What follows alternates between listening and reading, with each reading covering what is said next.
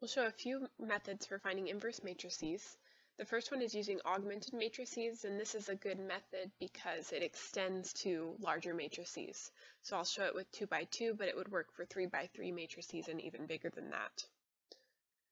First, we want to check that the matrix is not singular. What that means is that AD minus BC is not 0 if the matrix looks like A, B, C, D. So I'll give an example of a singular matrix. One example of a singular matrix would be the matrix 1, 2, 3, 6.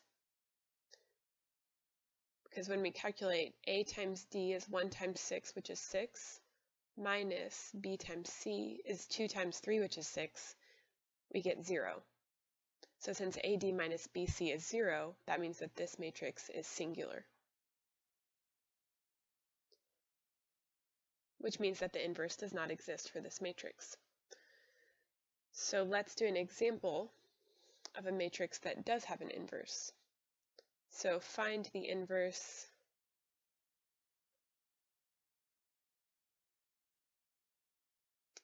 of the matrix A, which is 2, 2, 1, 3. And first we'll check that this matrix is not singular. So multiply and subtract the diagonals AD minus BC. AD is 2 times 3, which is 6, minus 2 times 1, which is 2, is 4. So since 4 is not 0, this matrix is not singular, which means that we can find the inverse. And our next step then is to augment A with the identity matrix. So that means we write the matrix A, 2, 2, 1, 3.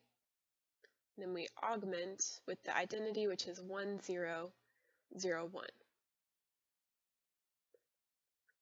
And now our goal is to perform row operations until we get the identity on the other side of the augment. And then the matrix that remains on the right side, where the identity used to be, will be the inverse matrix of A. So we can use any order of acceptable row operations. So we can switch rows with each other, we can multiply rows by something, we could add rows together. Any row operations that you can think of in order to get 1, 0, 0, 1 on the left side of this augmented matrix. So since that is our goal, to get 1, 0, 0, 1, the first thing that I want to do is just switch row 1 with row 2. So that would give us 1, 3, 2, 2, 0, 1, 1, 0. So that was the first step. All we did is switched row 1 with row 2. And I did that because our goal is to get 1, 0 on the top row on the left side. And now we have the 1 where we want it.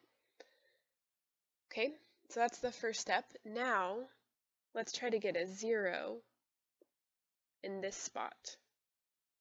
The way we could get a 0 in that spot is by multiplying row 1 by 2 and subtracting that from row 2.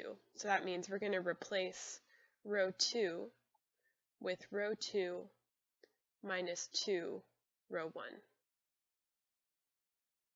So we'll leave row 1 exactly as it is, 1, 3, 0, 1. And then row 2 minus 2 row 1 is 2, minus 2 times 1 is 0.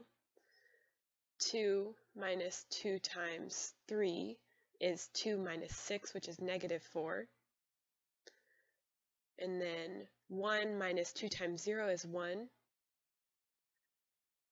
0 minus 2 times 1 is negative 2.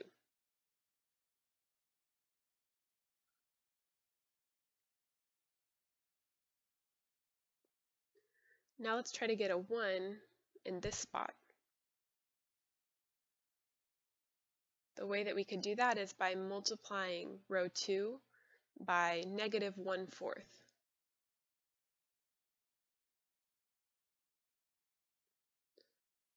So we'll keep row 1 exactly the same, 1, 3, 0, 1, and we're multiplying row 2 by negative 1/4. Negative 1/4 times 0 is 0. Negative 1/4 times negative 4 is 1. Negative 1/4 times 1 is negative 1/4. And negative 1/4 times negative 2 is positive 1/2.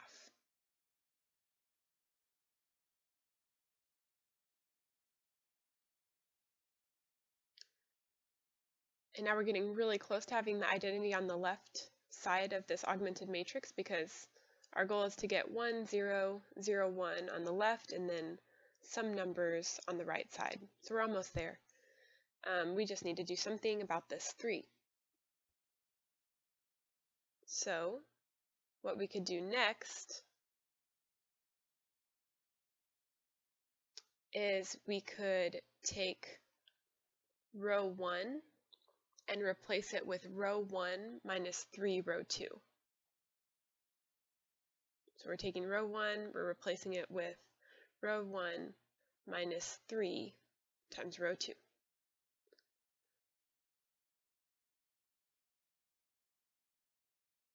So this time we're leaving row 2 exactly the same.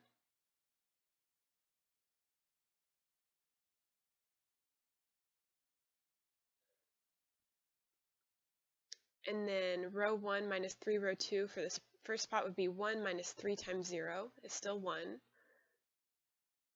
3 minus 3 times 1 is 0. 0 minus 3 times 1/4 would be positive 3/4. And 1 minus 3 times 1/2 would be 1 minus 3/2, which is negative 1/2.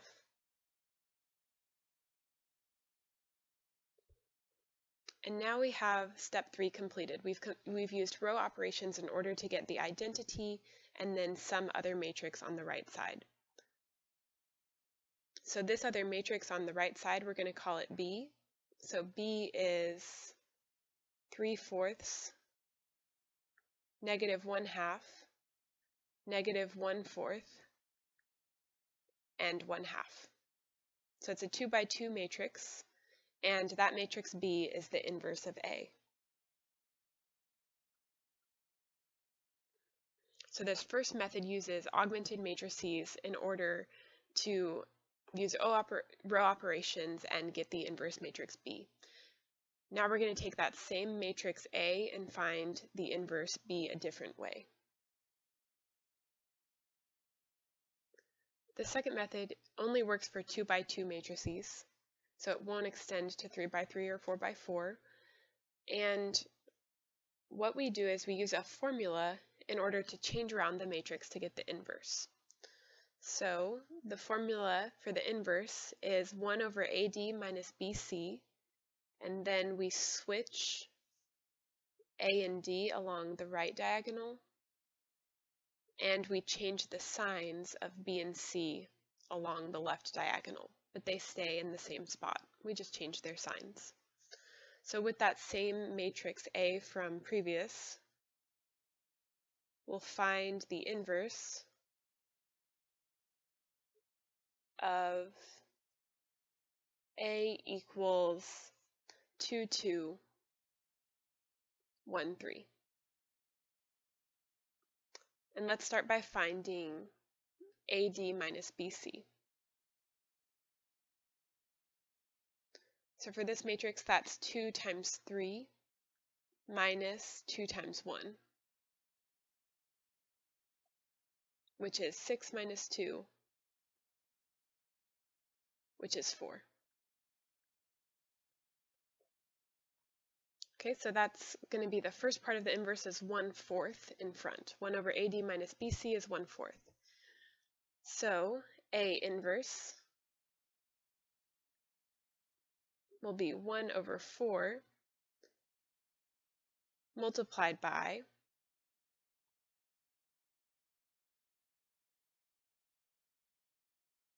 now we switch A and D, so that would be 3 times 2, or 3 and 2, and then we change the sign of b and c. So that would be -2 and -1. And now we multiply in this 1/4, so we do a scalar multiple of the 1/4 in front to each of these numbers on the inside. So that would be 3/4, -2/4, -1/4, and 2/4.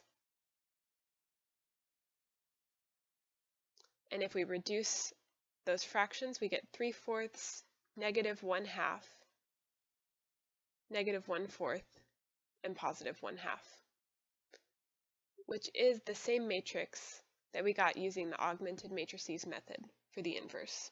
But this method, like I said, only works for 2 by 2 matrices.